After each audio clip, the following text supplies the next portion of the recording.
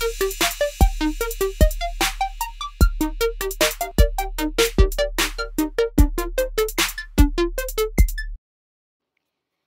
guys, today we're going to talk about a recent topic that was tested on the USMLE, and that is the Legionella.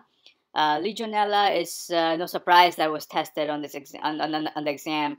It was been tested in the past. It's going to be tested in the future because you've seen in the news in recent outbreak in 2012 in the UK.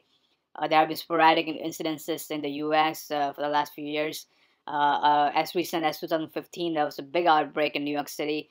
Well, a few people died, unfortunately.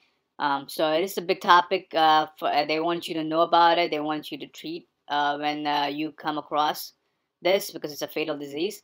Basically, we know that it's a gram-negative rod. The question is kind of straightforward because they have to give in the vignette the water source that causing this, because after all, this bacteria is a water source habitat. So they have to give that clue to you, and so that you should just imagine, you should figure out that it's Legionella.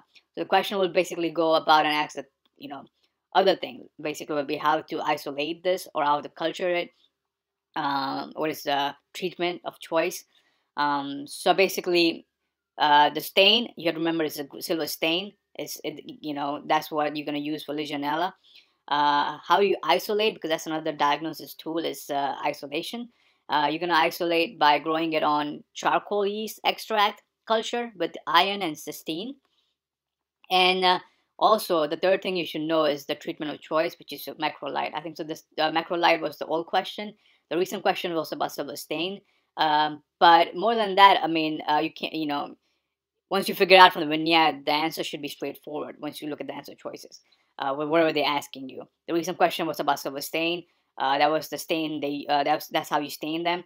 But the old question was about macrolides, and you should be aware of it. All right. So I think that these three things you should be aware of, and you should be good.